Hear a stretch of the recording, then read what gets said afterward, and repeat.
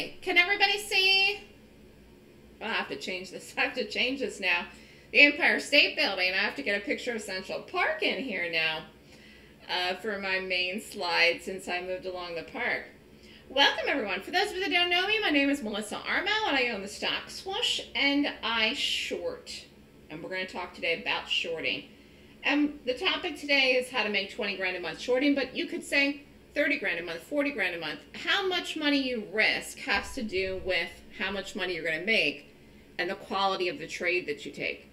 So, for example, if you shorted a stock that fell 10 cents and you had 1,000 shares, you'd make what?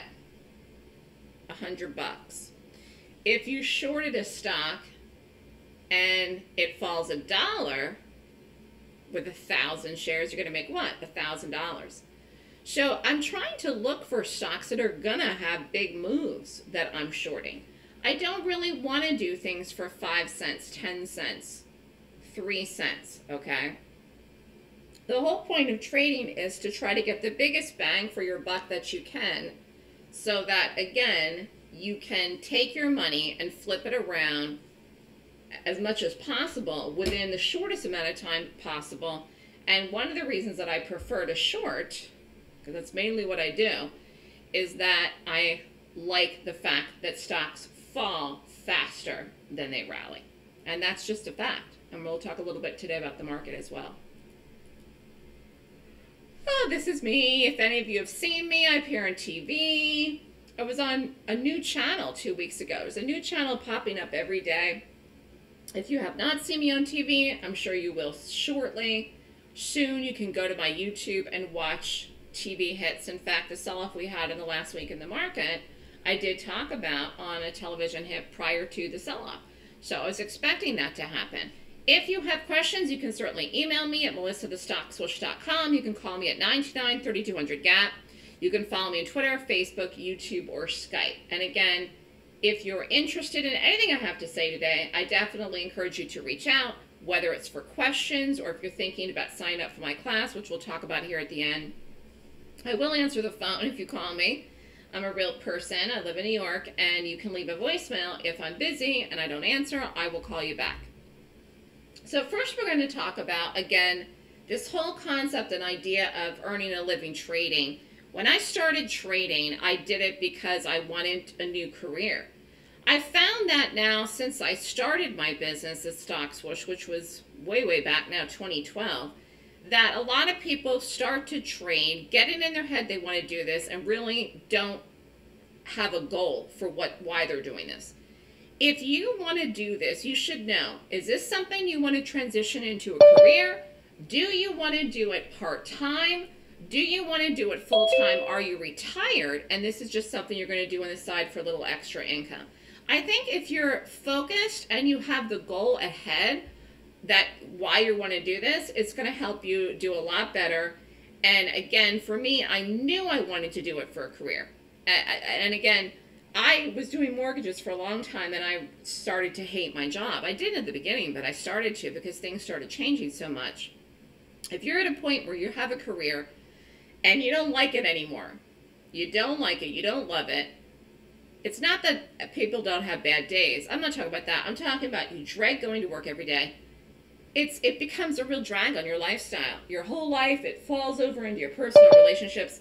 You really have to love what you're doing for a living, because you're going to do it for hours and hours every day for a long time. And I think that this is a transition for many people when they decide they want to trade. You may take my class, sign up, start trading with me, and be off to the races day one. Or it may be a learning curve for you. Again, I don't know people personally. I get to know them over time. But the fact is that you have to start somewhere if this is something that you really think you want to do and you want to be successful. And again, for me, it was a journey and it was a quest. It wasn't like I woke up one morning and just figured all this out in a day. I wish that would have been the case, but that's not realistic. It's not realistic for anyone, you know. And again, I see some new faces here. If you have questions, you can plop it in the room down here where I'm going to chat hi. You're going to ask questions in the chat as we go along. So again, how is your year going so far in 2024? Is it going good? Is it not going good? Is it not as good as you thought? Could it be better? You know, I started the year, again, we had the rally in the market, November, December, into the close of 2023. Market was very bullish. Everyone was buying every dip. Hello, yaha. Everyone was happy, singing and dancing. And then all of a sudden, 2024 was choppy. Started out choppy. Then we were sideways. Then we were sideways for a while. Had first quarter earnings season. Now we're in second quarter earnings season, which really has just started. We're only about 6 days, 7 days into the second quarter earnings season. But already you've seen a change in the market, a drastic change in the last 2 weeks. Sentiment, okay, has changed. And now all of a sudden, all of this scuttlebutt talk about interest rates. And again, talk about me being on TV. I actually said it on TV. 2 hits I did a couple of weeks ago before they even came out last week, which is part of the reason for the sell-off, and said that they may not lower rates at all this year. I even talked about that.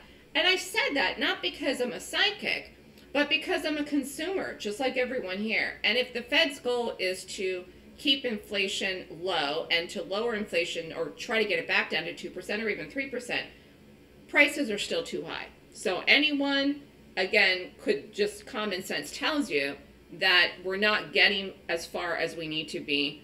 Prices are still too high. It's pressure on consumers. So, of course, why would the Fed want to lower rates when they're nowhere near their 2 to 3% inflation goal? And, of course, that number has changed as well. So if you're at a point in your trading where things were going good and now they're not, you got to kind of take a step back and, like, regroup. Now, I put the stats in here. I took the weekend off. I didn't update this, but this is only through April 5th. I'll have to update this. But so far, again, today's April 22nd, so I have to update this. We've had a good year, a good start to the year. Most of the trades that I do in the day trade room are shorts. These are all trades that I called in the room. I call the trades live in the room. They're day trades, which means they're trades on margin. We're going to talk about some today. 309,190. Again, this is only through April 5th. This is not updated either through the last 2 weeks of trades, but I risk more of my options trades. If you want to do options, I have a newsletter, which you would sign up and get the options trades. This is a mix. This is a mix of puts and calls. I do not only short for the options, but we did do shorts in the market last week. They worked. And again, it's earnings season now, which means stocks are reporting their quarterly earnings, and we look at calls and puts. But again, like everything else, I do prefer to short, which is the topic for today. But I risk more of my options, which is why this stat is higher. I risk more because I want to be able to do trades like NVIDIA, for example, which can be very expensive to do. That's probably the most expensive option that we do if you've ever traded it. But this, again, is not updated through today. I will update this week. Anyways, for the year, our stats, our win ratio is an average of 71%. Day trades and options, again, 142 winners, 59 losers, 5 break even, and 206 trades. Again, this is not through today, but we're pretty much, I think we're a little bit better than this after last week, actually, for the win ratio. So that means if you come to me and you take 10 trades, figure 3 are going to be losers and 7 are going to be winners on average. Your risk that you take per trade is really going to be up to you, which has to do with the cost of the position and your account size and how much buying power you have. And again, if you have questions about that, you can ask me too. But again, through April 5th, we were at slightly over 1,118,970. There are people with me that are actually risking more than 8,000 in some of the options trades. But again, that is your decision. If you want to ask me, Melissa, I have an account with this much money in. What do you think I should risk? I will tell you and give you my feedback. But that's a decision that only you can really make as far as your cash amount. And again, I see some people popping in here. Any questions popping in the room? I see your chat mark. Getting back to what I was saying, though, as far as earning a living trading, it's really the American dream. And you don't have to be an American to have this dream, but it is the American dream to become rich, successful, and financially independent. And do you have a plan to make that happen? When I was discussing earlier about the fact that I wanted a career transition, again, I needed a plan to make that happen. My plan to make that happen was what? Well, I decided to take a trading class. I thought I was going to learn how to make money in that class. I didn't. I learned a basic general information about technical analysis, which allowed me to start trading on my own, and then I figured everything I know out. But it wasn't like, again, 1, 2, 3, 4, 5, 6 steps. It was like 10 steps forward, 3 steps back, 5 steps forward, 1 step back. And for many people that trade the stock market, that's what it is. You may come to me, and there are a few people that have come to me that have never traded or taken a class. They take my class and they move forward. But many people, and this could be some of you here, have taken other classes, not been successful, lost money in trades, lost money in the market, taken classes, didn't get anything out of them, and you're back and forth for years trying to figure it out. You have to decide either you're going to take it upon yourself to create your own strategy, or you're going to pay for a class and learn someone else's. So while, again, when I started, I didn't know how long it would take me to figure everything out that I was going to do. I thought that I was going to figure it out like that. And again, it took me 3 years. But, once I did figure it out, I never looked back. And now here I am. So it's a question of finding the right fit for you. For me, it's definitely the morning trades, definitely the shorting. I'm an early morning person. I get up early. I like to do my ratings in the pre-market. I like to prepare, get up early. I like to trade and get in, get out quick. And any questions, again, put them in the room. Mark's asked a question. Are these results from your direct trading or traders in the room as a whole? That's a good idea, Mark, for everybody to send me the results every day. I wonder how many people would actually be strict enough to do that. No, these are my results. But I wonder if I asked people to do that, if they would. Here's what I have found with people. And again, everybody's personality is different. As I get to know people, they start to talk to me, ask me questions, or tell me their results. But there's definitely some people that are more chatty and share more than others. I have one gentleman, actually, he's going to be, I think, in one of the emails this week, because my assistant does the emails. I think I've talked to you before about him. He's blind. His name is Brian, and he sent me a text over the weekend. He is as happy as a clam. He's only doing options, though. He doesn't do day trades, and he's told me he's made 13 grand since he joined the options newsletter. Now, he did do the class a couple years ago, and then he stopped trading. I don't even remember why. And then he rejoined. I don't even know if it was a month ago. I think he rejoined in March. So he's made like 13 grand in a month. And again, we had a big sell-off last week. He did the puts. But I think one of the most amazing things about Brian is that he's blind. So again, he shared that with me. People share the results with me if they want to. And then occasionally I use them to market. I don't really email people and ask them, though, Mark. You know what I mean? But if I don't hear from someone for a while, I might email them, Susie, I haven't seen you in the room for a couple of weeks. How you doing, Susie? Or something like that. So that's one of these things where I don't force people to tell me what they're doing and how they're doing. But the best time to actually talk to me, tell me how you're doing, is in the live room, in the daily room. If you're there in the room every day, if you have a question, you ask me there live. And again, there are some people in the room, and we're going to talk about some day trades here, that don't use stops. That is their choice. I use stops, which is how I have some of the losses. People sometimes don't use stops. I teach people to use stops. If you don't use a stop, you basically have an unlimited risk. So, everybody that's in the room has done the class. Doing the class is prerequisite to join the room, but not everyone that is on the options newsletter trading options with me has done the class. And again, the risk amounts for what people are taking is all over the place. Some people are doing one contract in the options. Some people are risking more than I'm risking. We did Netflix on Friday, and somebody in the room risked $10,000 on the day trade. That I thought was insane. I personally didn't risk $10,000 on the day trade in Netflix Friday. I thought that was a crazy amount of money for the price of the stock. Somebody wrote in the room that they did it. It was a big stop. Again, I don't want to get too off track here, but if you have questions about your risk, you can ask me. If you want to offer up what your results are, if you join Mark, you certainly can, but I don't force people to do that. I don't ask people how they're doing unless I don't hear from them for a while or they don't show up for the room or something. But usually it's something's going on with their family or their job, or they're sick, or they had an operation if I haven't seen them for a while. So these are my results. But this is me calling the trades in the room. So technically your results should be similar to mine. If your risk is the same, yes. But again, some people don't use stops. So while maybe I take a stop, do a retake in something, their trade could trail out against them with XYZ unlimited risk if they don't have a stop in. So yeah, they're not going to take a stop when I would take a stop. But if you're following me in the room, I'm calling the entry, the stop, and the exit. And yes, you should have similar results. Your risk, though, should depend on the size of your account. Say, for example, you have 100 grand in a trading account. If you're at a retail broker, you have 4-to-1 margin. If you're at a prop broker, you're going to have 10-to-1 margin. Well, you'd have $1 million in buying power then. You'd be able to trade Netflix with us, which was expensive. We did as a day trade, and lots of other things. But anyways, as far as your risk goes, I'd still start it out small right after the class. But if you have 100 grand in a trading account, you certainly could risk $3,000 a trade. You could risk more. We're doing 1 trade a day, maybe 2. Again, I'll take a trade. If I get a stop, I'll do a retake. But it's not like as far as the day trades go, I'm not doing 5, 6, 7, 10 day trades a day. You can see that in the stats. Now, I might do a bunch of options and be in several options at once, okay? I might be in 8 options trades at once, but I'm not doing 8 trades a day. So if I'm in 5, 6, 7, 8 options at the same time, I'm probably waiting for them to go. And again, I'm not doing that many trades every single day on the options newsletter. Does that answer your question, Mark, and anybody else? Let's see if there's any other ones here.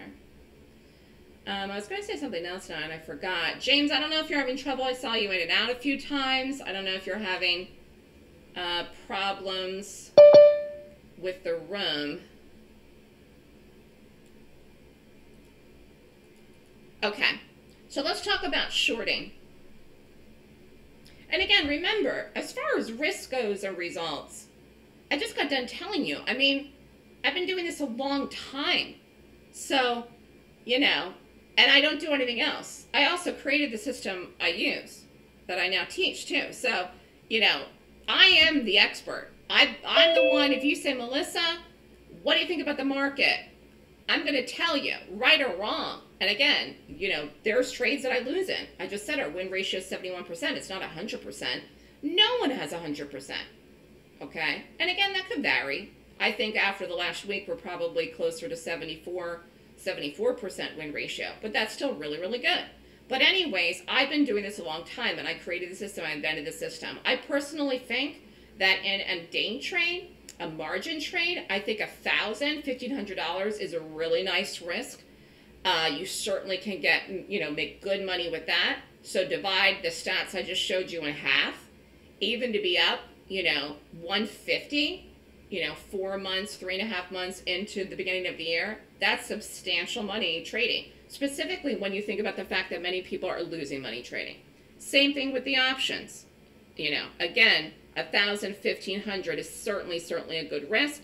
And there's many people that are just taking one contract. Now, they're not doing the NVIDIAs. If NVIDIA cost $25 for one contract, you'd have to be risking a minimum of $2,500 for one. So they're not doing the expensive NVIDIA contracts.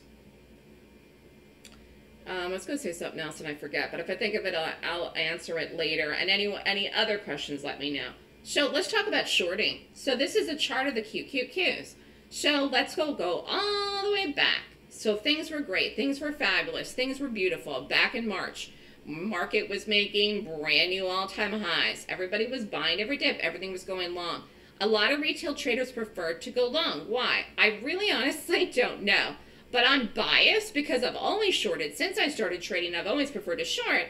From what I've gathered, knowing people, teaching people for as many years as I have, having conversations with people, going to all these webinars I do, these events where there's like 25 speakers in a shot in a day, I hear people talking. I think it's just easy for people to wrap their head around the concept of going long, whereas, and they just feel more comfortable going long. And again, I may be unique, but I feel more comfortable shorting. I will go long. I can make money going long too, but I really love shorting. And again, the last week and a half that we saw in the market, the sell-off that happened here, really just totally exemplifies and why I like shorting, because something like this can come in very quick, very fast. So let's go back to the beginning. So again, you can say, well, this happened because of interest rates. Well, this happened because of the war overseas. Does it really even matter? The fact is, no, it doesn't matter. It really doesn't matter at all. So here was the Monday. I'm going to go up.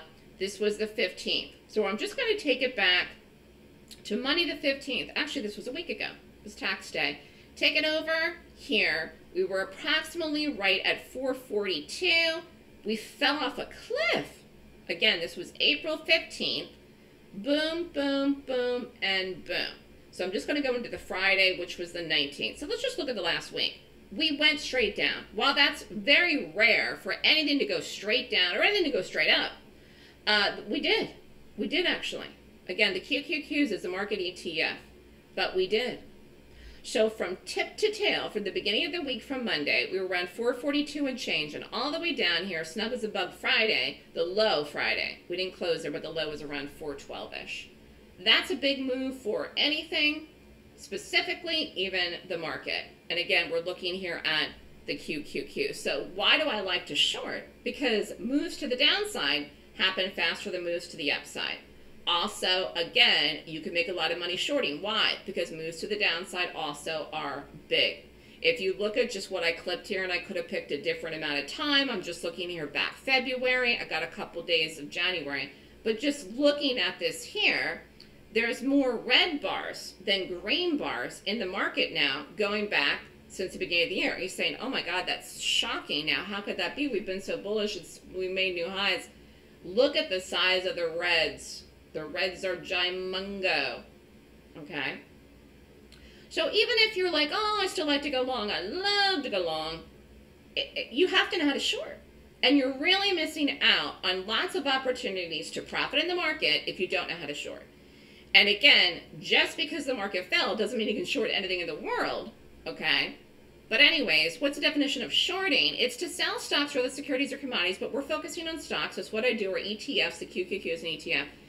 You shorted in advance that the aim of the profit is when the price falls. So again, the example of the Qs here is you would have shorted before the drop happened. Again, if Friday, just saying Friday, you could have shorted the market here as a day trade Friday and got in, got out quick, or got in, got the drop, and got out anytime, 12 o'clock, 1 o'clock, 2 o'clock, 3 o'clock, you would have made money.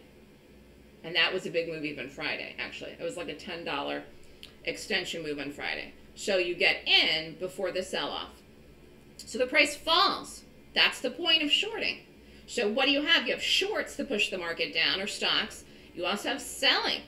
Now, again, it's all about control. How do you figure all this out? You have to determine who is in control.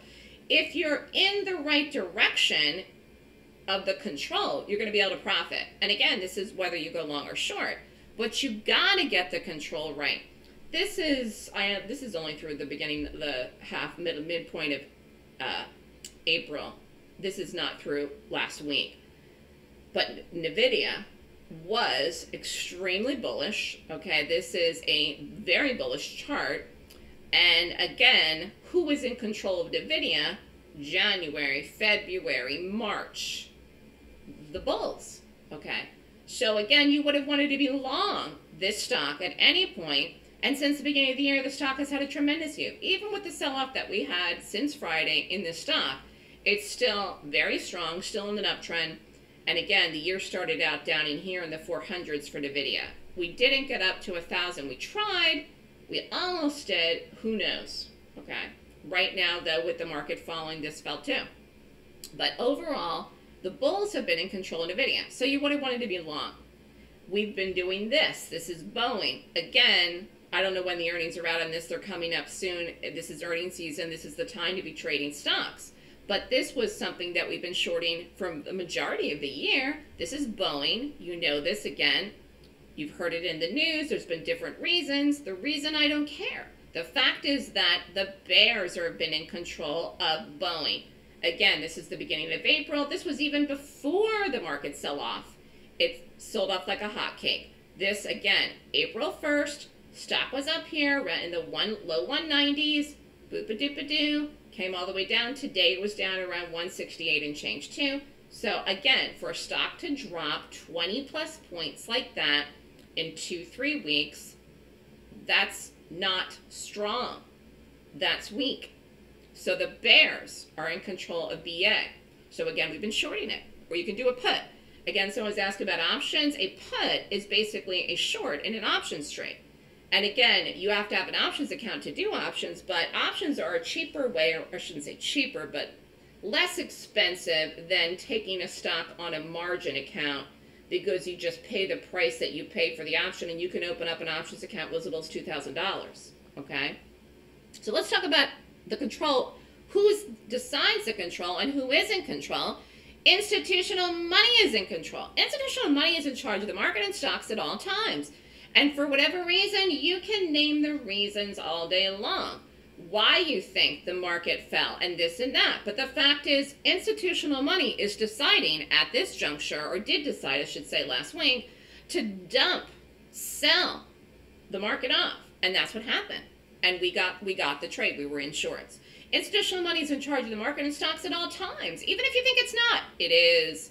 Even if you think it's not, it is. And this is what confuses traders. And this is what makes traders feel like, oh, it's rigged. There's nothing rigged. Everything that you need to know is right there. You may not know how to read it, but it absolutely is there, right there in front of you. Not understanding the importance of institutional money in the market is a classic mistake many traders make, to their detriment, which means, again, there were people that were buying dips in the market last week and they lost money, and it didn't work. If you don't know how to read institutional money in a stock chart, you're missing out on a vital piece of information that can help you succeed. You're trading impaired if, in fact, you don't see who's really in control of the price action. And as far as I'm concerned, you're trading impaired if you don't know how to short.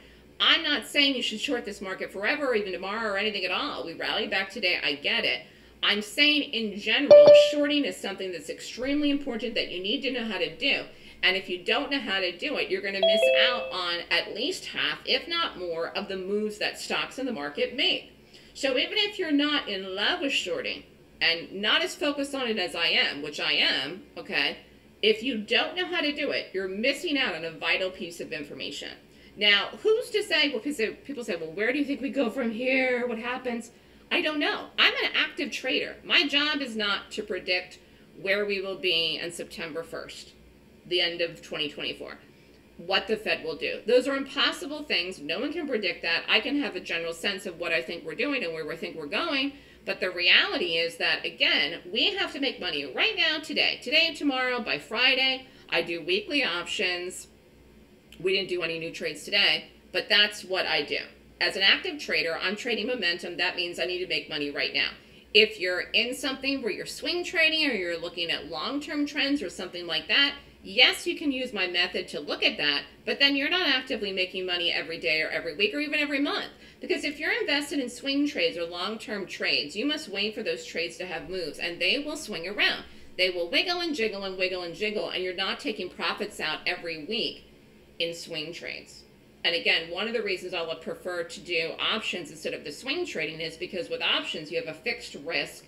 Yes, there's a time element associated with options, but that really doesn't bother me. If I look at a trade and I look at something, again, the market was an example last week, my expectation is that it will have a large move within the time I'm taking the trade. Again, usually 1 week. I might do something at a week and a half, but my expectation is that I want the move to happen within that time frame. Because if it doesn't, guess what? The institutional money really doesn't have charge of it. So then, therefore, why do I want to be in it at all? We're not trend trading. That's not what we're doing. And just by the way, we're talking about the market. The market has not changed trend. Any other questions here as we're going along? Okay, so this was Tesla. I just put this in here because it's such a great example of, again, there's been a lot of news out on this thing, that thing, the other. This has earnings out. I think it's tomorrow night. Is it tomorrow night or Wednesday night? No, I think it's tomorrow night. Yeah, it's the 23rd. This was back April 5th. Okay. So again, Tesla, this is a 15-minute chart, fell off a cliff. So again, we were already in it. Okay, stock was up here around 170. This happened 15 minutes. This is another 15 minutes. This is in 30 minutes. Stock fell $10. That's a big move. That's a dump. It's a sell-off, and it was an institutional dump.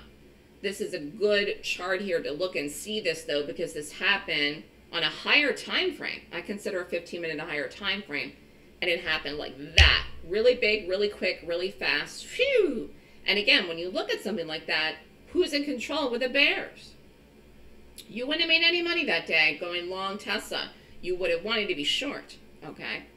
So you determine who's in control, and then you need to focus, which is a strategy. So again, my focus is shorting, which we're talking about, but my focus is also something called gaps. So what is a gap? Some of you know I do gaps. Some of you I recognize, you've been following me for a bit. Some of you may be new. So what is a gap? A stock gaps when the opening price today is different than the closing price of yesterday's trading. A gap is a break in price action from one day to the next. Simple. Can you short every gap down? No. Can you short every gap up? No. Well, then how do you know? How do you know which ones to do? Because again, the gap itself, in order to short it, has to continue lower from 9:30 on. Otherwise, I'm not going to make any money. Again, how do you make money shorting? Well, the price has to drop. It has to drop from the time that I enter the trade, and I don't enter any trades in the pre-market. I trade after the open. So again, the stock price then has to drop from the time that I enter it into the time that I exit it. Now, this was INTC. I could have held this a lot longer. But this is a good example here of a gap. Stock closed here, up here, snug as a bug, right around 43 and change, gap down, boom.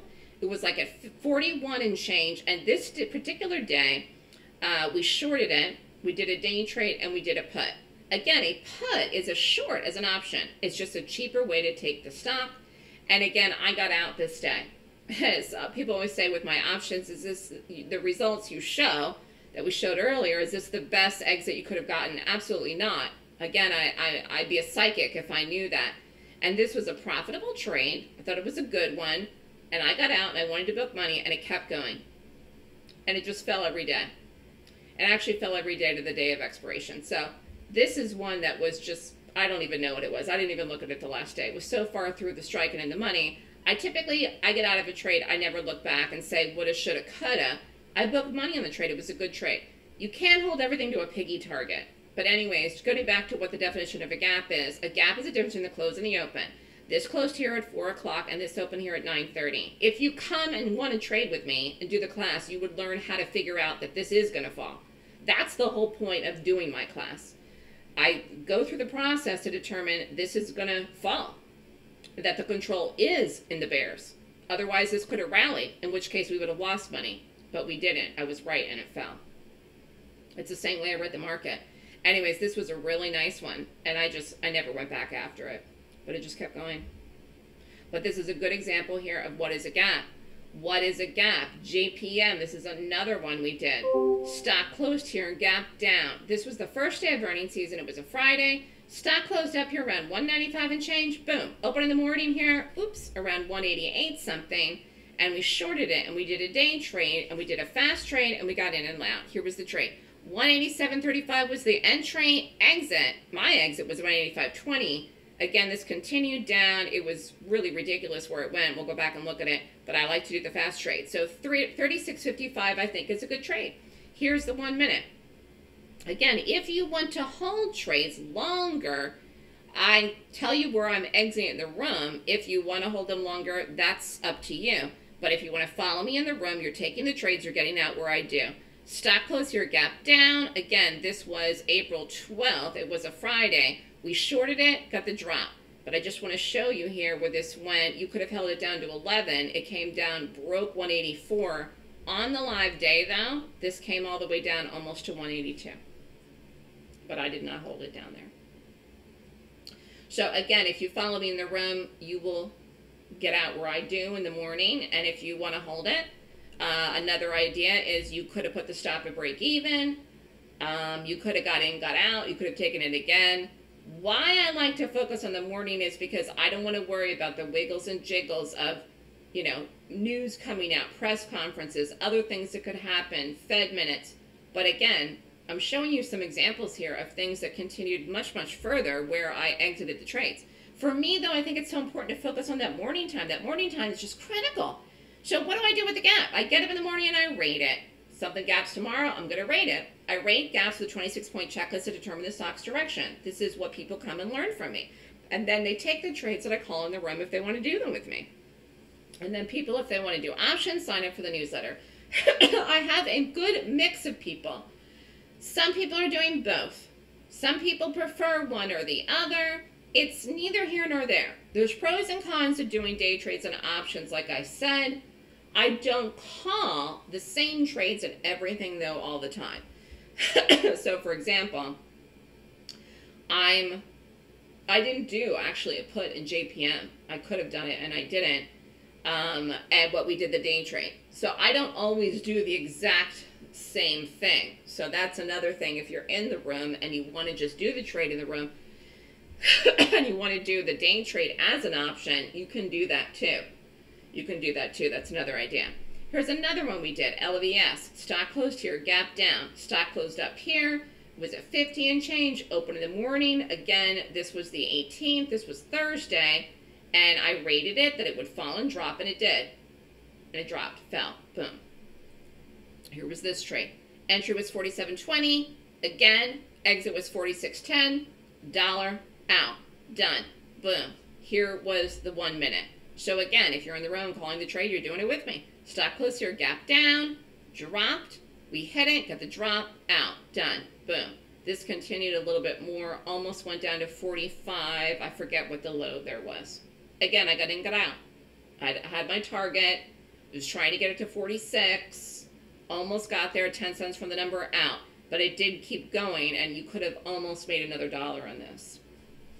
Again, set your risk, put your stops in, follow me in the room, take the trade. I specifically think people that are new should be following me to the letter in the room. That's the purpose of being in the room.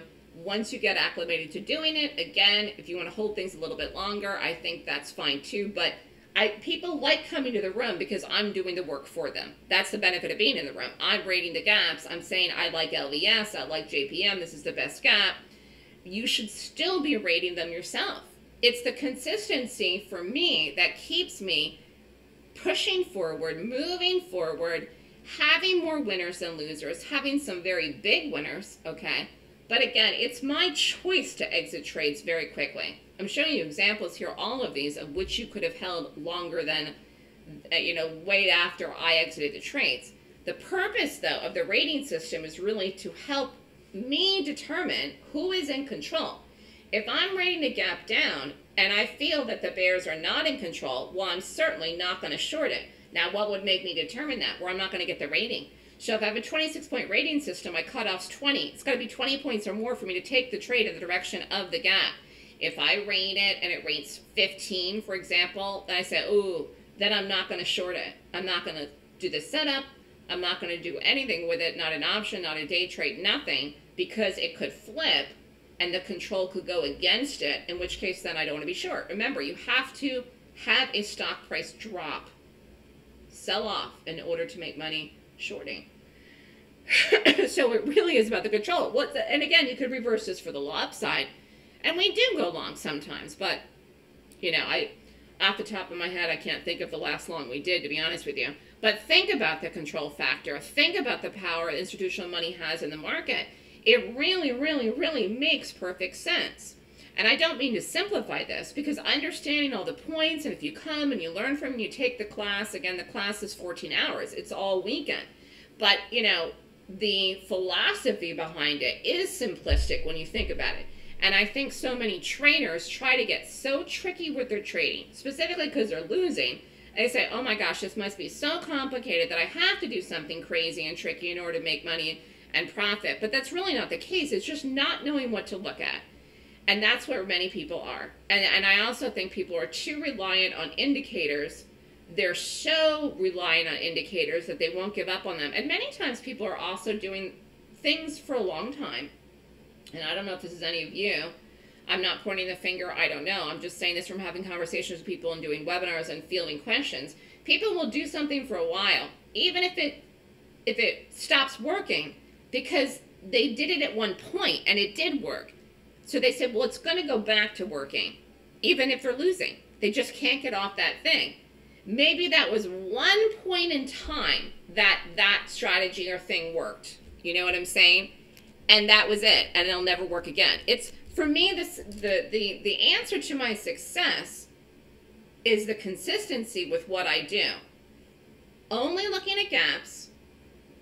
Gaps has to rate 20 points or more, and the focus on the shorts.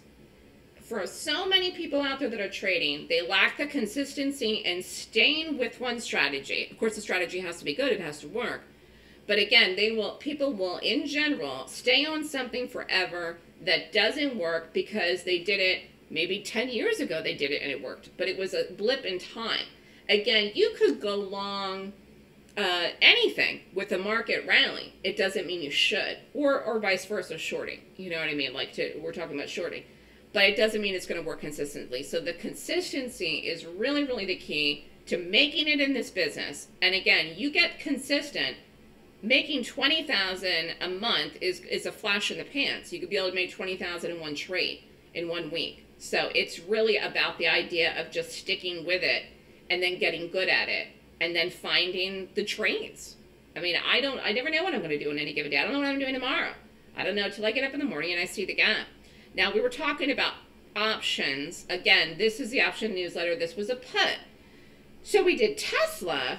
This feels like forever ago now, but it was March 5th. We did the 180s. It expired the 15th. So I'll do something like this out in a week and a half. These weren't, I didn't think these were crazy pricey, but $4.50 for one. You could have done 3 and risked $13.50. We flipped it around. It was 100%. Let's look at the chart. Took it on one day, exited the second day. Sometimes that can happen. Sometimes it takes a couple days. Again, called it on the 5th. Got the drop. Boom. Again, here's where it was. So we did it basically at the strike, 180, got the drop, boom, fell, out, done. You can do options this fast and this quick. Again, you don't have to hold it forever. And if you're in something, and again, if you're up in it, no one says you should hold it forever. It's a trade. You're getting the move, you're getting the momentum. It could be on the day. It could be overnight in the gap. And again, there's one thing and one thing only that can move the direction of a stock at its money. In that example there with Tesla, we did puts, the stock sold off. The stock sold off today again. We were in puts. Not a little bit of money, but a lot of money, or what I call power money. Power money is in charge. Power money is in charge of the stock's direction. Trends are set and moved by the power money people. And guess what? Which was a lot of in the market. There's a lot of power money people in the market. There's a lot of institutional money in the market. There's a lot of traders in the market, a lot of day traders in the market, a lot of retail traders in the market. There's so many people that are trading now, and now they even have the daily options. I'm not doing those. I have no interest in doing those. But actually, you could, again, do technically what would be a day trade in the market as an option. Like you could have bought a put with a Friday expiration last week in the SPY into the open and got out into the close on a Friday expiration and made money. I don't do that. I don't do the same days, but you really could have done it. And actually, you could have done that any day last week. Now, again, that's something that if you don't want to have a margin account, if you don't have a margin account. But for me, it's all about the checklist. I go through the gap. I read it. It's about getting to the basics of what you're doing, which has to be the strategy. Why do you want to do this trade? Everyone wants to make money. I want to make money. You want to make money. That's the reason we get out of bed every day. But if you can't look at this as something like gambling, it's if you don't have a strategic reason why you're going to short this. You have to say, I think this is lower, therefore I'm going to short it. If you think it's higher, what are you doing shorting it? Do you know what I'm saying? And again, this is one of the problems where people are looking at the overall market last week, that a rewind last week, people are saying, oh, we had a sell-off. This is extended now. It's extended. It can't go any lower. People are saying that today. As we speak, with the way the market rallied today, people are saying, this is extended. It can't go any lower. Really? When something's at zero, that's when it can't go any lower. It's basically, you can't short it then. Anyways, getting back to the gap idea, this was the JPM day that we did it here, the 12th. Again, stock close here, gap down, boom. And again, I didn't do a put in this, but I sort of wished I had. But anyways, it worked. But I used the 26-point checklist. That's how I know where the stock's going to go on the day. That's how I use it. That's how I take the trade. That's how I do it. In this case here, you could have held it all day. It did pretty much go to the dream target. I would have said 180, but I didn't hold it all the way down to 182 and change. I did what I normally did and got in, got out in the morning. But I mean, in the environment we're in right now, one, it's earnings season. Two, this market has been crazy. Okay, crazy good. Anything can happen. Things can go straight down. Things can go straight up. Things can go all day. You never know. But again, we've been on top of some of these things. Tesla is one of them. We've been on top of this year. We've been on top of the BA. We've been on top of NVIDIA. You know, some of these things. And in this case here with Tesla, Tesla opened this morning way, way lower. And I had called puts that were expensive, actually, out last week. So the benefit of doing options is you're in a trade overnight. If it goes against you, you can't lose any more than you have at risk. If you risk $1,000 and it goes against you, you can't lose any more than $1,000. If it goes in your favor, you can make a lot of money because it could open in the morning through the strike that you took. And again, that's a massive, massive benefit unless you want to do swing trades. Because again, to hold something overnight, I'm never holding my day trades overnight. I'm never, ever, ever, ever doing that. If I'm in a trade and I'm down in the trade and it hasn't gone and it's getting late in a day trade for whatever reason it hasn't gone, I'll kill it before 4. I'm not going to stay with the trade overnight. No one should do that. Anyways, like I said, trading isn't gambling. You have to put the odds in your favor, and you're going to do that how exactly? How are you going to do that? You have to look at something, and you have to determine who is in control. It really is about the control methodology for this, for making money trading. For options, got to get the timing right. For day trades, well, you got to get the timing right too. Because if it doesn't go between 9:30 and 4, how are you going to make money? So, I mean, it's getting the direction, but it's also getting the timing right as well. But why do I like gaps? Because gaps are the most powerful show of price action in a chart. They're extremely important, and many people don't know how to trade them. Gaps have big moves. We talked about that. All these ones I'm showing you. The market, JPM, NVIDIA, everything I showed you today. They're all fat bars. Gaps can move up or down. That's true. But again, I prefer to short. And some of the biggest momentum moves in a daily chart come from a gap. It's earnings season right now. What does that mean? It means stocks are reporting their quarterly earnings. So that means that they're going to have a move. I don't know if it's going to be up. I don't know if it's going to be down. Like I told you, Tesla has earnings. I have no idea what Tesla's going to say in the earnings. I am not best friends with Elon Musk. But I know I'm going to watch it. And I know it's going to do something. And I don't know if it's going to fall or rally. But I know it's going to gap. And then when I see it, I'll rate it. And then I'll determine at that juncture if I'm going to do it or not. Because remember, if I rate it, and it rates poorly, then I'm not going to play it. I also don't flip it. But anyways, the most powerful gaps are created with institutional money. And so you're like salivating, waiting for that to happen, waiting for a good one. You don't know when you're going to get it. But when you get one, you rate it. And if you rate it and it rates 20 points or more, then you know you have a good one. And then you go.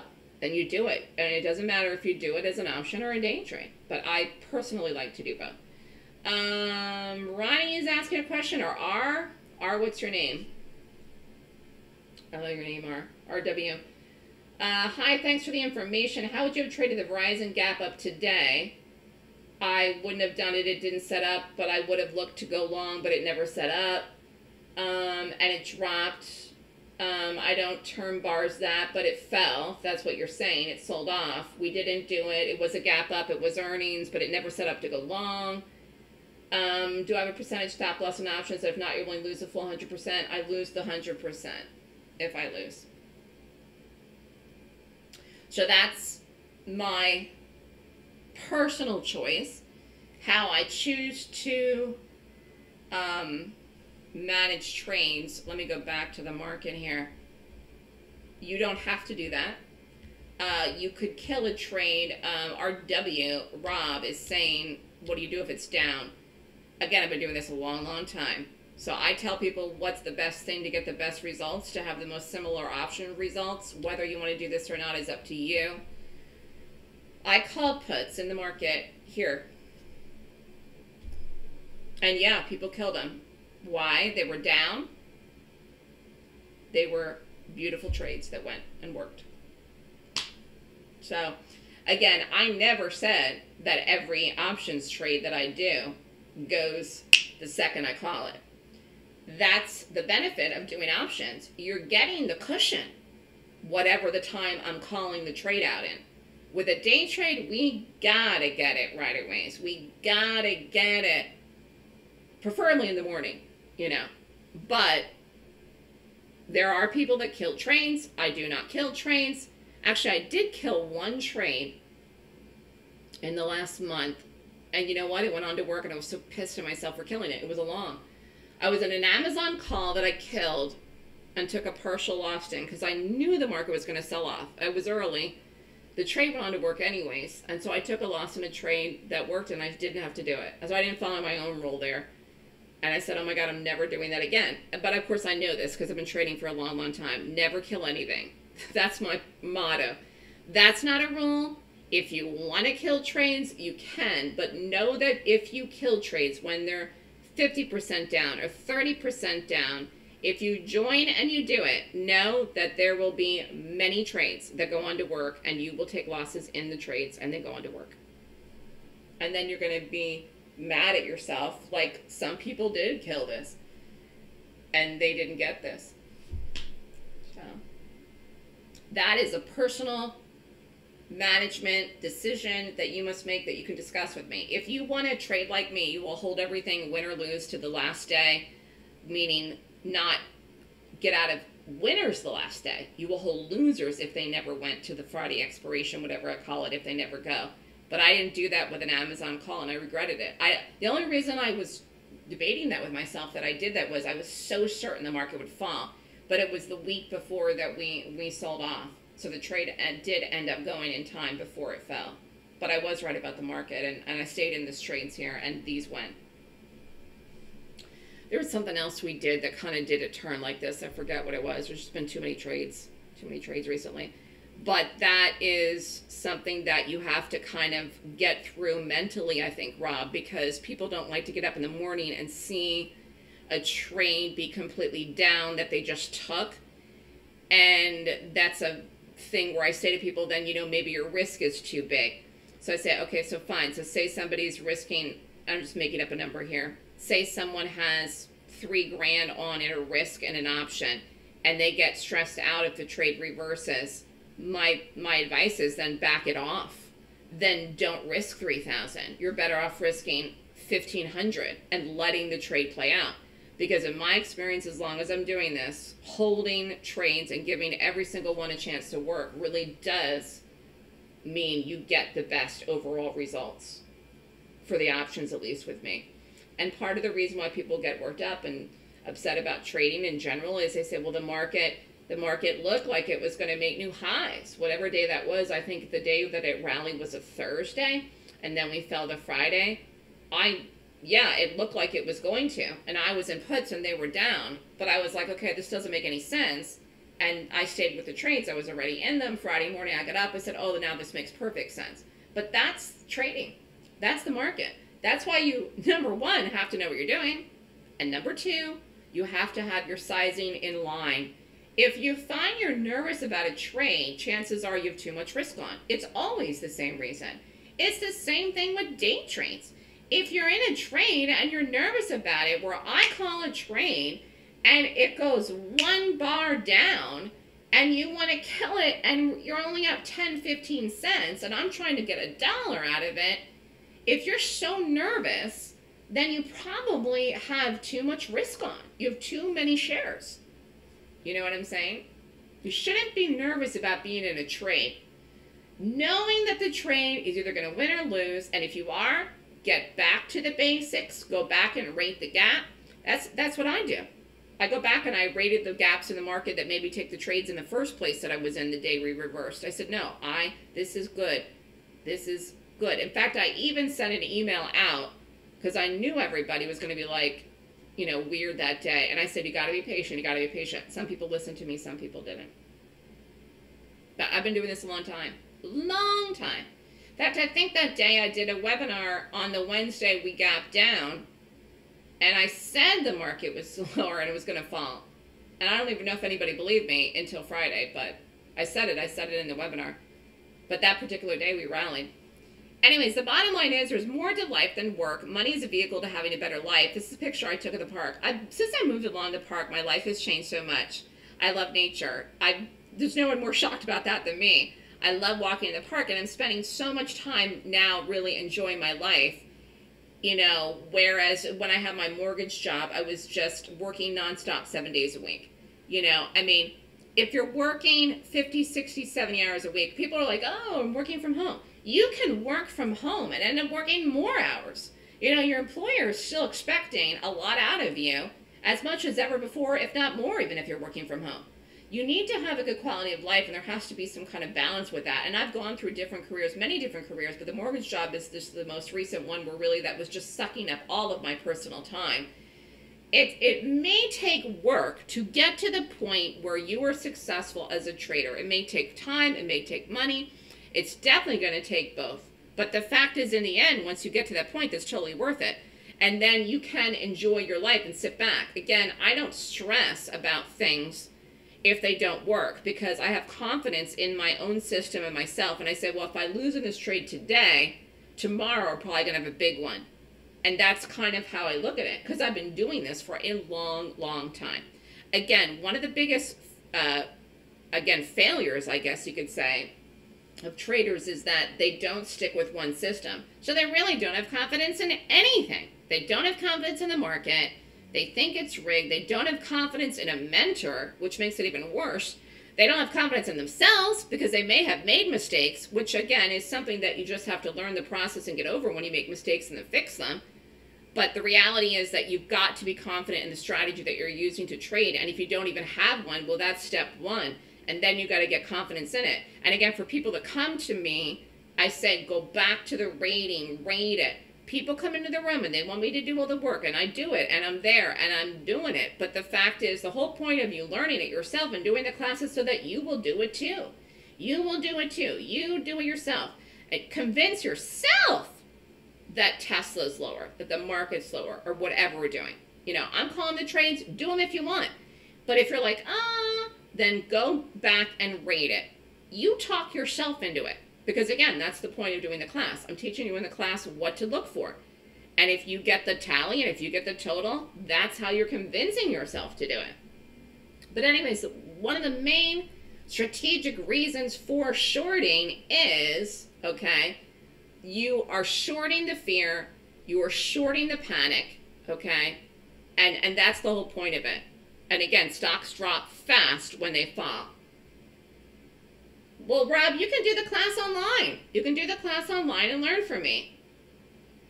And I don't know if I'm going to do a class live in New York or not. It's something that I thought about doing. If I do a class in New York, it would be several months in advance. I give people, and it would be more expensive than the online class I'm doing now because I have to rent space and all of that stuff.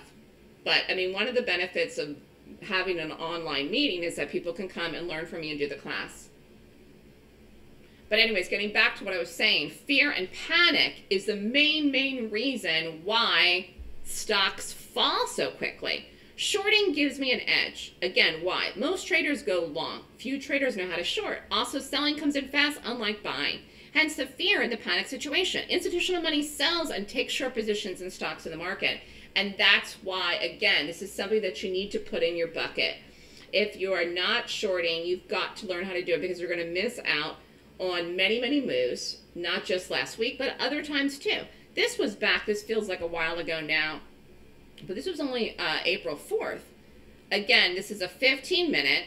Again, market was up to start out the day, rallied. Again, I don't know, does anybody remember this day? Sold off like a hot cake. Again, this is the SPY ETF. We were around 523 and change, fell all the way down here. Again, 10 points plus. So this was roughly around 1 o'clock in the afternoon, 3 o'clock. So in 2 hours, again, this is the SPY ETF. In 2 hours, the market fell 10 points. That's insane, people. Again, you would have wanted to be short. There was no money to be made long there at any point at all. And again, you can see big move, fear, panic came into the market. So again, if you want to do options, you would get a newsletter that goes to your email. This was BA, strike was 190. We did puts again in this. We've been doing puts in this all along. This was, sometimes I'll send the emails out early. This is around 9 a.m. This was cheap. $1.45 was a massive, massive move. 383% return investment. Let's look at the BA. We were in this early. Again, I called it, and it just continued to go. 190. Let's look. 311. Oh, here. So again, stock closed here, gap down, fell, boom. So again, sometimes I'll do something at the strike, or at the money. Sometimes I'll do it away from the money. In this case here, again, the pressure was on. This stock is even lower now than it was before because this was early March, mid-March. But again, the options is a different service because it goes to your email. It's a newsletter. But we were talking about the Fed. We were talking about interest rates. You can't rely on economic data or even fundamentals to make decisions. Why? Because at the end of the day, you don't know what they're really going to do. You don't know exactly what the outcome's going to be. Even if you knew exactly what the Fed was going to do, you don't know exactly what the market reaction is going to be. So it's one of these things where you have the price, you've got live data, you must have live data to trade. And again, everybody has that same live data. You have to have good data feed, you have to have live feed, you have the candlesticks, you have it's technical analysis, you're looking at it. You can look at a 1 minute, a 2 minute, a 5 minute. I'm doing the ratings on the daily. Again, even if you knew what the Fed was going to do, you really couldn't predict the market reaction. But in live time, everyone's seeing the same price. Everyone's seeing the price of the market like on Friday into the close. Everyone's seeing the open tomorrow, wherever the market opens tomorrow. Everyone will see that too. Everyone sees this information. It's how you interpret it to take the trade on that live day that makes a difference. And again, we were talking about the whole point of the control issue. But every time you take a trade, you weigh the pros and cons. Every time. Is this trade worth taking? Does it rate good enough? Am I putting the odds in my favor? Because there's no guarantees, and that's why you need a system as high odds. And again, everybody wants to do well and wants to make money, but some days there's nothing to do. Some days there's no good gaps. Now in earnings season, most days there is a lot of things to look at, but in between there's the slow period. But for me, it's all about the checklist. If you decide you want to come and take my class, this is what you learn from me. The 26-point golden gap rating system helps you pick which stock to trade each day. It pinpoints ahead of time which stock will have the move in the day with volatility to trade. Having a checklist keeps you organized and focused. Having a checklist forces you to look at what you should be looking at in a chart and a stock to make the correct decision. Having a checklist helps assist you with directional bias, which is key. And having a checklist keeps you on track to reach your goals. A checklist is a plan of action, and everyone that puts money into the market should have a plan of action. How are you going to make money today? How are you going to make money tomorrow? How are you going to make 20 grand a month? How are you going to make $1,000 tomorrow? How are you going to do it? Because if you have no plan, you're not going to do it. You're going to fail. And again, on a professional level, all high-income career field specialists have checklists. They go through the process of what they do. Everybody does, okay? This really helps you stay connected to what you're doing instead of going off the rails with the whole gambling mentality. But it's all about institutional money. That's what I'm looking at in the gap. And again, that has to do with the rating system. Any questions here from anyone?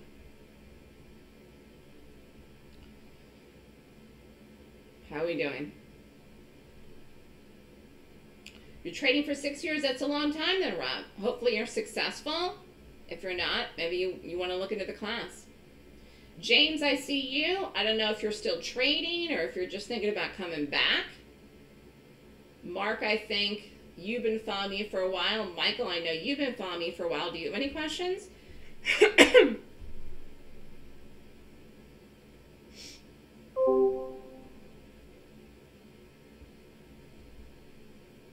Yeah, Mark, you've been following me for a while. James is thinking about coming back. I've had some old timers come back. Some old timers come back recently. People that did the class a while back. So it's about working smarter, not harder. And again, I think I learned that from my mortgage job. I learned really just to, you know, for me, yes, I could have held some of these trades longer, but like this whole idea about being able to take a quick trade and get out and be done and not have any stress the rest of the day do a couple videos, go take a walk in the park, do a webinar like here. It's like there's something about having control back of the quality of my life that is part of what I want at this point in my life. Do you know what I mean? Like, again, the way that the world is right now, you know, everyone thinks, oh, well, you work from home and that's great. And again, that's a nice thing about trading, because not everyone's working from home. And many employers are trying to push people that are working from home back to the office. I don't think it's working out too well, but, you know, you could still work yourself to death from home. We're sitting in front of the computer far too many hours. And then before you know it, I mean, here it is. I can't believe, like someone said, well, when's the class in May? I'm like, I have no idea. I can't even think about May. May is Memorial Day. Like, it's halfway through 2024. I mean, I literally just took my Christmas decorations down, like, at Easter. My father came. I store my Christmas stuff in my parents' house in Pennsylvania. I don't have a storage here, this apartment. I'm like, I can't even, this year already feel like has flown by. So time just keeps going, and it's not going to stop down for any and slow down for any of us. And it's like, I don't want to miss out on experiences and years of my life working as hard as I did for some of those years, you know, when I was in my 20s, and I just felt like I worked like a dog, and I just didn't see enough out of it. And yeah, I made good money doing mortgages, but it just, if I equated it to the time that I worked, the number of hours, I probably was making like $7.50 an hour. Like, it was just ridiculous. Terry O has a question. Terry speaks. Does your 26-point checklist use fundamentals as well, or technical or only technicals? No fundamentals. Although, if you love fundamentals, and that's fine, I'm not opposed to fundamentals. The points have nothing to do with fundamentals, but if you want to use fundamentals to support the 26-point rating, I don't have a problem with that. The only issue would be if you rated it and it rates good, and then the fundamentals do not support the rating, I would want you to go with the rating. So no, I don't use fundamentals, but if you want to and you get into that and you like that stuff, that's fine, but you need to use it as a support. I don't want to see you not take a trade, but you know, again, if you don't take the trade, the fundamentals say something different, the trade goes on to work, you find out the checklist was right, you'll even learn something from that. Do you know what I'm saying? Don't say, oh, and you scratch your head. Because again, a lot of those times when something happens with the fundamentals, it's already built into the price action way, way ahead of time when the fundamentals come out. You're sort of saw that, and again, we were short BA. I think BA was the first put we did for 2024. I had no idea when I did that first trade in January that Boeing was going to have issue after issue after issue all year. I mean, you can't even name all the issues that stock has had this year. Real fundamental issues since January that have affected, obviously, the chart, and the stock has collapsed. Did I know that in January? No. Could anybody have known that? No. Did somebody know something? Hell yeah, somebody probably did. Because if you look at the trades we did at the beginning of the year, we had some huge options trades in Boeing before any of these things came out. So again, you know, we don't really know the ins and outs, but you're usually those things already built in because the stock is moving and gapping. Do you know what I'm saying? Before everything hits the fan. But I don't use fundamentals. If you want to, that's totally fine. I'm not against them. But it's a support. It shouldn't be the be-all, end-all. Any other questions? That was a good question.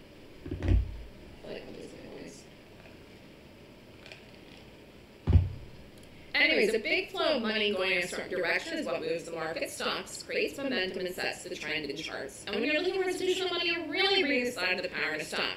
You want to be on the side of the power in order for you to make money trading. And I'm not saying this isn't tricky. It certainly can be tricky. The market was tricky this year. Don't think the trickiness is over. The trickiness isn't over. There's a whole camp of people out there after the sell-off last week that think 100% the market's slower, this is it, this is the end. Then there's another camp of people that think, oh my God, the sell-off that happened, this is it, this is the low for the year, we're finally going to move back up. We had to do that, we had to have the pull back. I don't talk like that. But the people say, oh, we had to pull back this was inevitable, and now they're going to go along, and everything's going to be fine. So, it depends what group of people you talk to. I play it as it comes. We did the puts, we're out. I don't know why you'd still be in them. You could still be in some trades and actually still be up, even through today's rally, but you got to take profits in trades when they go in your direction. Again, your idea is not to hold something forever. If you have to go, Mark, that's fine. If you have questions, you can email me. I know I'm just kind of talking here now. It's after 5. Anyways, how do I know ahead of time? I rate the gap. I'm not predicting the gap itself. Like I told you, Tesla's earnings, I don't know what it does. For all I know, it could explode on the earnings tomorrow night. Maybe we'll go long Tesla. Maybe it'll gap down and I won't short it. And it'll reverse. I don't know. I have no idea. Again, I don't predict the gap. I wait for the gap. Then I rate it. But again, what creates momentum in the gap? Institutional money. Gaps happen in the market on a regular basis. However, some gaps are nothing gaps. And some gaps are very powerful displays of institutional money. The most important gaps in the market are gaps that signify a change in direction or a bigger move in the same direction. We've seen those in things like Tesla, what we were just talking about. Understanding which gaps are meaningful and which gaps are not meaningful in the market will help you to know what to do and when a change is occurring. And that's how you know when the power of money will flow to pay you. And again, this isn't trend trade. This is, I want to make money right now. Right now could be today, or it could be between now and Friday, if I'm doing an option or whatever. But anyways, every day I'm looking for stocks to trade that have, number 1, a high probability of directional bias for the entire day. Number 2, big moves in the day. Number 3, early confirmation of my bias and a move between 9:30 and 10. I try to get in and out as quick as I can, but that's, again, my personal preference. And if you're following me in the room, then that's what you should do, too. Then I'm also looking for precise entries with follow-through and a good risk to reward, which is, of course, important because, again, you don't want to scalp. I think scalping is overrated, whether it's an expensive stock or a cheap stock. I don't feel like you get the most bang for your buck. We're trying to trade momentum. If you're risking $1, you're trying to get $1. If you're risking $1, you're trying to get $1.50, too. Again, same thing with options. You want a return on investment of, 100% if you can get it. Some of these were way more, but that's not always planned. The idea of taking a trade and paying $1 for an option and only making 25 cents, I just don't think that's worth it.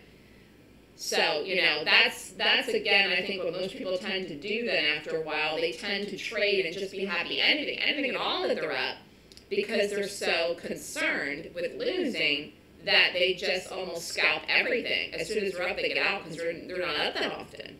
And then, of course, when they lose more. So then the wins don't cover the losses because they're getting out so quick in the wins. You know what I'm saying? Anyways, don't waste time trading without getting anywhere. It's so important to have a focus. And unfortunately, so many people just, they spend years trying to do this and they don't get anywhere. And, I know people follow me for a long time, and I appreciate that. It's nice to know. But I think sometimes people just miss the boat because I'm right here. I'm like right in people's faces all for so many years, and they just don't realize it, and don't take any action and keep losing. And talk about that webinar I did. I didn't know any of those people in that webinar, but there were some strangers talking there because, again, the market was down that day, and people were complaining they were down money, they were in long. So I don't know if they were in options or swing trades. Again, these people were all strangers to me, but they were clearly with services that had them long the market, and they were upside down in trades that morning I did the lecture.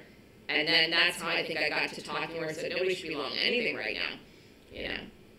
It's extremely important to know what you're doing trading on any environment, but I do think that 2024 is going to be very different than 2023, which you've already seen now in the last few weeks, but I don't think it's going to be as easy as some people anticipated, and I think that's become very obvious actually in the last month. Anyways, can you do this if you're a beginner? Yes. You just got to learn it.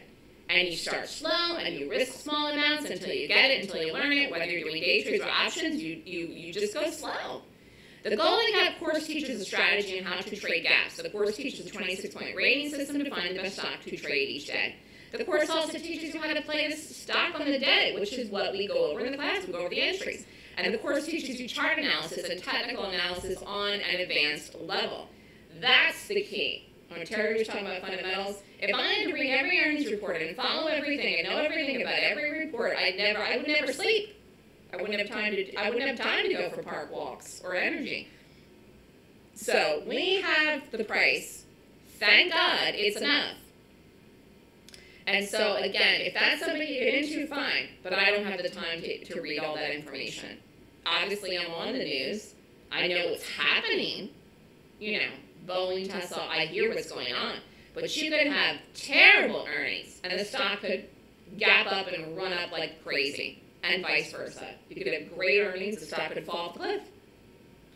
There's one investment that supersedes all others: invest in yourself. This is something that I think I just inherently knew, but I'm also a very confident person. So when I decided to trade and I didn't figure it out, you know, I was struggling at the beginning too. I didn't know what I was doing, but I was confident in myself. I think if you lost that confidence in yourself, if you're normally a confident person and somewhere along the way with trading you've lost it because you've lost money in the market, you're not alone.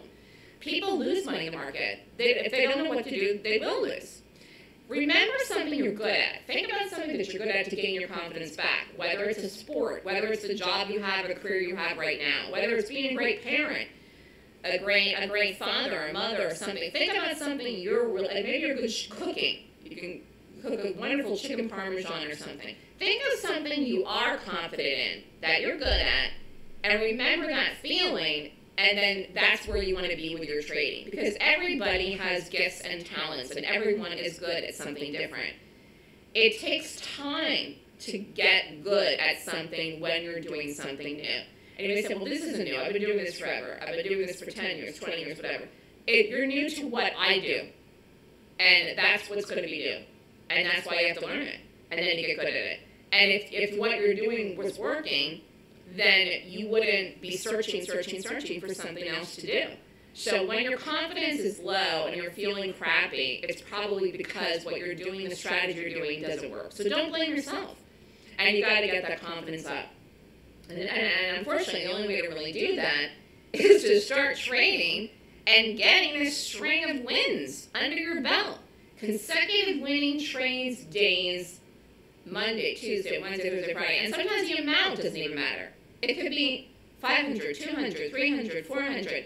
It doesn't even have to be thousands of dollars. It's the whole idea of your account, your balance in your trading account going up instead of dipping down, which is the case for many people when they're losing. And anyways, you need to get value out of your education. I try to do as much as I can for people with providing the value in the education, but I also try to provide value in the live run. Calling the trades, having the support system, being there for questions. But the checklist is everything. That's how I make the determination. That's how I'm able to predict the market's going to sell off. Tesla's going to sell off. BA. Everything that we've done, everything we talked about here, and all the videos, if you go on YouTube and you watch all my videos, the room and everything else that I have posted, and the stats that I showed you today, I'm able to do it because of the rating system. So empower yourself today to trade. If you want to learn my system, it's a complete system to use to trade. I teach the class once a month. I don't know the main dates yet, but the April class is this weekend, which is Saturday and Sunday, and it's crazy, but next week's May already. April 27th and 28th, this weekend is the class, Saturday and Sunday, always do it in the weekend. The class is called the Golden Gap Course. This is a full 2-day course on how to strategically find, pick, and play stocks. That our professional bearish gaps class is online. You can be anywhere in the world and take it. 9 to 5 Eastern time. I'm in New York, so therefore you have to get up wherever you are, Central Time Zone, if you're overseas. Class tuition is $69.99. Class is online. You can be anywhere in the world and take it. Now, the combo includes the trends and the Golden Gap. Combo includes the trends, which is Tuesday, 11 to 3. Again, class is online, and I'm doing an earnings season special, which I've been running now for the last week. People have already signed up. This is a good deal. The trading room subscription will be free for 1 year if you sign up for the Golden Gap Course combo by Friday, which you have to do the class this weekend. The newsletter for the options free for 1 year with the combo, and the market report free for 1 year as well.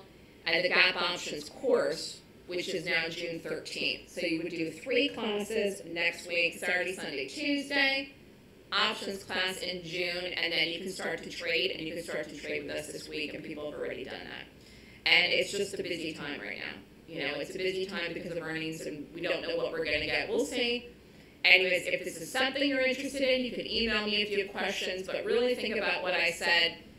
It's just 2024, I think, is really pushing everything to the forefront for people where they're really kind of trying to regroup and reset 4 years out of COVID. And for me personally, it was really about having a shift where I have a greater focus on my personal life. You know, running a business, I have a lot of responsibilities besides trading every morning in the room.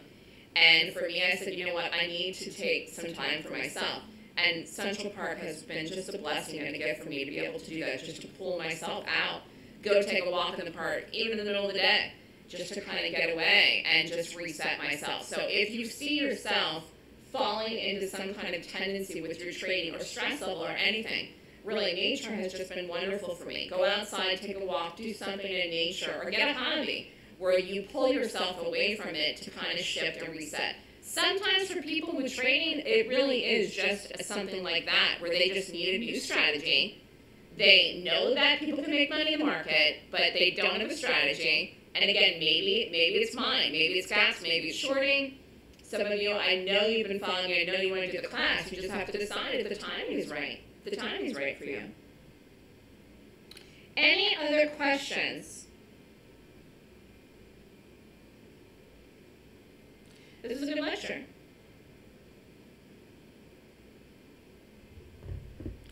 Good lecture. Let's have a good week, people. If you do have questions, you can email me here. Again, if you have questions now, you can email me. Or you can ask me now. Or you can email me at melissa@swoosh.com. Again, you can go to YouTube, follow me on YouTube. If you're interested in the special, it's running through Friday. If you want to join, email me for forms. And anybody else? You're welcome. Thank you, Michael. Good to see some of you. Wonderful. Have a great evening.